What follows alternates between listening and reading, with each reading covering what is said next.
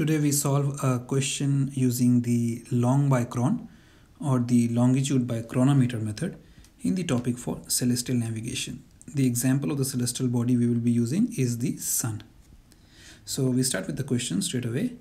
The question says that it's 31st of August 1992. It's PM on your ship. So the local mean time is in the evening. That means the ship, on the ship it's evening. The position of the ship is given as 10 degree 11 minutes south and 0 degrees longitude. The sextant altitude of the sun's lower limb, LL, stands for lower limb of the sun, was 39 degrees 15 minutes. The chronometer with an error of 1 minute 30 seconds fast showed 3 hours 11 minutes 20 seconds. The index error was 2.5 minutes on the arc.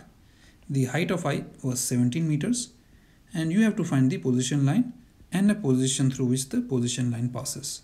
So when it comes to long by Chron questions and we talk about finding out the position through which the position line passes, we basically use the same dr latitude, that is 10 degrees and 11 minutes south in this question, but we find out the new longitude using the long by Chron method. Alright, so let's get started by finding the long by Chron or longitude. So before we start with the solution, we have to find out we have to solve the ambiguity of the chronometer time. So to do so, write down the chronometer time given to you in the question and then add 12 hours to the hour section and write down the other option. There could be two options when a chronometer time is given to you. The error of the chronometer is given to you in the question. Whenever it is fast, you will subtract the error, and whenever it is slow, you add the error. In this case, it was fast, so I subtract the same amount of error from both the options. Again, I get two options of the GMT time. So to find out which is the correct option, I have to apply the LIT correction to the GMT. Now, LIT correction is determined by dividing longitude by 15. In this case, longitude was 0 degrees 0 minutes. So if I divide it by 15, I will get 0.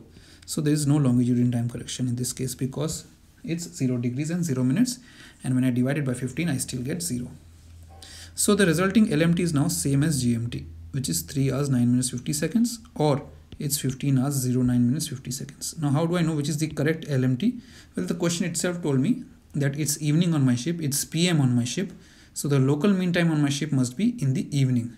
So out of the two cases, it's only the second case in which the local mean time is in the evening. So I will put 31st August here.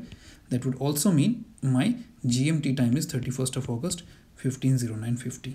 And that is the time I will highlight here in the question. So alright, so then we find out the GHA and the declination using the GMT date and time that we have just discovered. Alright, so to do that, we'll go into the Nautical Almanac of 1992 and determine the GH in the declination. So for 31st of August at 1500 hours, let's find out the information that we can from the Nautical Almanac. So 31st of August is here. This is 31st of August. We have the sun here. 1500 hours is somewhere here. This is where your GH is. So this is your GHA and this is your declination. Your declination is 8 degrees 24.2 minutes north. And we also note down that the declination from 1500 hours to going to 1600 hours is decreasing. That means the D correction that we will be applying will also be subtracted. Alright, the other information that we can find out is the D value, which we'll be using to go into the increment section later on to find out the D correction value for the declination. So once we find out these values out, we go back and we check whether we have used the same values or not.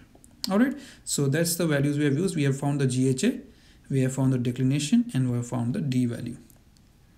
Let's go and find out the increment value now for the GHA as well as the D correction value for the declination for 9 minutes and 50 seconds, because the GHA that we have found is for 15 hours and the declination that we have found is for 15 hours as well. So we have to apply a correction of the minutes and the second section as well, so that we can get the GHA and the declination for the correct time of 15:09:50.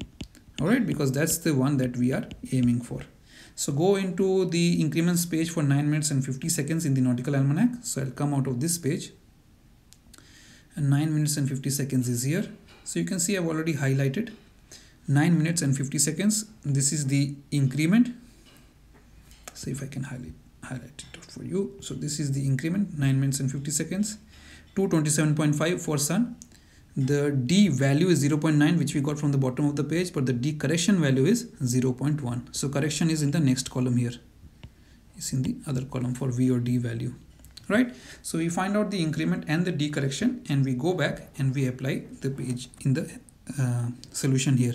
So the increment is always added, so we will add the increment and we get the corrected GHA. The declination was to be subtracted because the declination was reducing from going from 1500 hours to 1600 hours.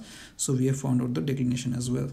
So the declination is there. You can just write down the latitude below the declination here. And then we can go on to solve the sextant altitude to find out the true altitude and the resulting true zenith distance from it. So the sextant altitude given to us in the question is 39 degree 15 minutes. The index error is on the arc, so it will be subtracted. If it was off the arc, we would have added it, but if this is on the arc, we will subtract it. From the minute side, we get observed altitude of 39 degrees 12.5. Then we find out the height of eye correction for 17 meters, which is known as dip. So what we do then, we go into the nautical almanac again, and I'll come out of this page. So if you can see this page here, this is the height of eye correction here. This is the dip correction. So the height of eye in meters is about 17 meters, which will be between 16.9 and 17.4. And the correction is minus 7.3. At this point of time, you should just pause the video and look carefully at this page so that you know where the corrections are coming from. The reason I rush through this is because I want to keep these videos short, and also because I have made a number of videos on this, and I'm assuming that you must have seen those videos as well. If not, then of course you pause the video and look carefully on this page as to how I got these values. So you can see the height of eye is given here in meters. I went down this column, and you don't need to do any interpolation. The 17 meters of height of eye falls under the, or rather falls between 16.9 and 17.4, for which the correction is minus 7.3. So we just come out of this page, and you can see that is the correction I've applied. Height of eye correction is always negative. It's never positive. So just apply the correction as negative, and you get the apparent altitude of 39 degrees 5.2. Now 39 degrees 5.2 is the apparent altitude. Now you have to find out the total correction value for the sun's lower limb for the date of 31st of August 1992. So you go back to the same page from where you got your height of eye correction, and this time you can see this is the column you have to see. This is the total correction column. The August month comes under or between April to September. This is your lower limb column. This is your apparent altitude column. So go down the apparent altitude column. Your apparent altitude is 39 degrees 7.2, which will fall between 37.24 and 39.48. Again, no interpolation required. You find out the lower limb correction, which is always positive, plus 14.8. Upper limb corrections are negative, lower limb corrections are positive. You will apply the correction here. You get your true altitude as 39 degrees 20 minutes. To get the true zenith distance, or TZD, TZD stands for true zenith distance. And how do you get it? Well, you just subtract the true altitude from 90 degrees. So of course, subtract the smaller number from the larger number. The larger number is 90 degrees. It doesn't mean that you will write a negative true zenith distance. Zenith distance is never negative. Just subtract the true altitude from 90 degrees. That would be 90 degrees minus 39 degrees 20 minutes, which will give you the true zenith distance of 50 degrees and 40 minutes. Once you do that, just have to find out the LHA value. Cos P. P stands for LHA, or local R angle. To do so, just put it in the formula here. Sine of true altitude plus or minus sine latitude, sine declination divided by cos altitude, cos declination. Now you are wondering why plus or minus? Well, plus or minus depends on this factor here. If latitude and declination are same names, that is if both are south and both are north, it will be minus. And if they are different names, that is if one is south and the other one is north, then it will be added. So in this case, they are different names. Declination is north and latitude is south. So they will be added. That's right. They are different names. So then just put in the value. This is the true altitude value. This is the, and you have put a plus sign because latitude and declination are the different names. Then you put the latitude value here. You put the declination value here.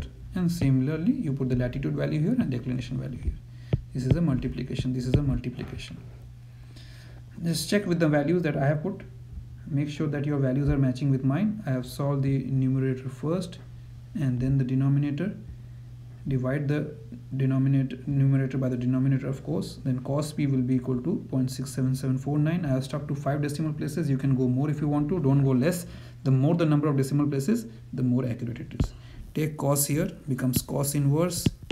Cos inverse of this value gives you the LHA value of 47.4 degrees, or what you can write as 47 degrees 21 minutes. Alright. Now the rule of thumb here with a long by Chron question is that if it is after meridian passage, then P that you find out is equal to LHA. Otherwise it's 360 degrees minus LHA. Now how do I know if it's after meridian passage?